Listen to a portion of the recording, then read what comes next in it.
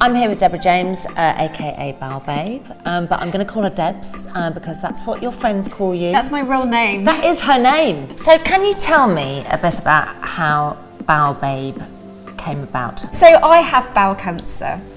I was diagnosed at the age of 35, so 2.5 years ago now. That's really young, isn't it? Really young, but not unusual. It's not as common as when the most common age to be diagnosed is over the age of 50 with bowel cancer. However, there's a growing trend of people under the age of 50, and I was one of them. And I was diagnosed, at the age of 35 with stage 4 bowel cancer. They found a 6.5 centimetre tumour up my bum, which explains all the change in bowel habits and the blood. But they also found 7 tumours in my lungs. So yeah, so by the time it had spread, by the time it had been found, it had already spread around my body. So it is classified as metastatic bowel cancer. Now, I, over the last couple of years, have had lots of different operations. I still have cancer, it's now in my liver, but I'm under a brilliant team at the Royal Marsden, and I'm just alive and living with cancer. How have you got from your diagnosis to this person who is just coping with it in the way that you are? I need people to know that quite often I will have days where I'm horizontal and I can't get out of bed. But then what I try to do is make the most of the time that I do feel well. And I also try to keep myself really healthy in those times to allow me the energy, to allow me just to feel good about yourself. I don't want to be the person who just is about cancer. I'm now 37. I enjoy clothes and going out and seeing my friends and exercise, and I love food, and I love life actually. We need to see more examples of people just living with cancer.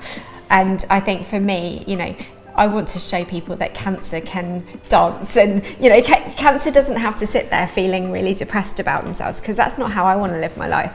If I've only got a short amount of time, I want to be enjoying it. So I'm going to be gutted if I have to, slide in sideways too early, but I'm planning on sliding in sideways at 90. I have a bit of a funny thing where occasionally I run so I'm treated at my local hospital, which is the Marsden, and I run there occasionally, which is about 8 kilometres. And Are you kidding me? No, but I've actually run to an operation before. Are you serious? Yeah, I'm absolutely serious. Do they love you? No, they'd be like, here she's coming, I can see her out the window. They thought I was mad, because then I forgot that I was nil by mouth, so I couldn't have any water. And I turned up just going, oh, that was a bit stupid. But the whole attitude, I thought, you know what, I'm just about to go in for an operation to try to rectify some lung tumours. I'm not dead yet, so let's run. And I'm a bit competitive, so I said to my surgeon, I said, what's the quickest somebody got back running after an operation? And he said, it took somebody about 6 weeks to get to about 3K. What did you do? So I did 5K in 4 weeks. And he was just like, Deborah, you're mad. And I was like, yeah, I know.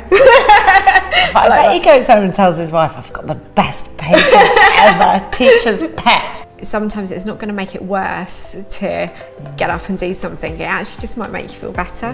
What part does food play in bowel cancer, and what do you do to make yourself feel better, and how does it So we know, so I'm a bit of a geek. I'm fascinated by understanding about bowel cancer and gut health especially, and understanding, as I was saying to you earlier, understanding the impact that our guts can have, not only on our health but our well-being, and just generally how we feel. And I love food. I'm a bit of a foodie. Food makes me happy. Yeah. There are stark facts out there that we can't run away from. And those stark facts are that actually we can reduce our risk. Yes, we can't protect ourselves from it, but we can absolutely reduce our risk of things like bowel cancer, and actually 13 types of other cancers as well, which is amazing, through living a healthy lifestyle. And what does that mean? Because I know about exercise, obviously. I'm passionate about that. Absolutely. And so is the rest of it food? So the rest of it is not just food, it's things like not smoking, it's things like reducing our alcohol intake, but it's also very importantly having a really healthy diet. And part of that, there is a massive link between fibre or lack of fibre and an increased risk, a significantly increased risk of bowel cancer. And we know that link exists.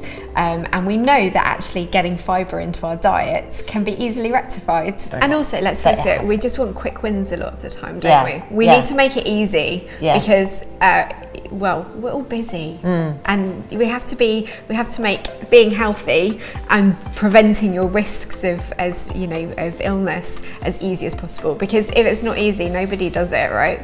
And gut health is such a sort of buzzword at the moment. Often like, there's a new buzzword for sort of, 2019, and 2019 is definitely gut health. But what is gut health?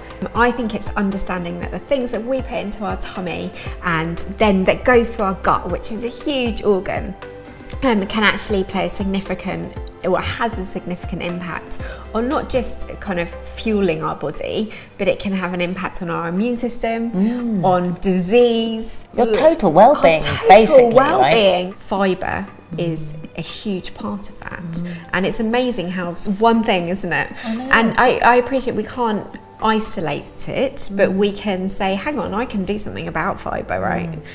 Quite easily, and you know what, I probably enjoy it. Yeah.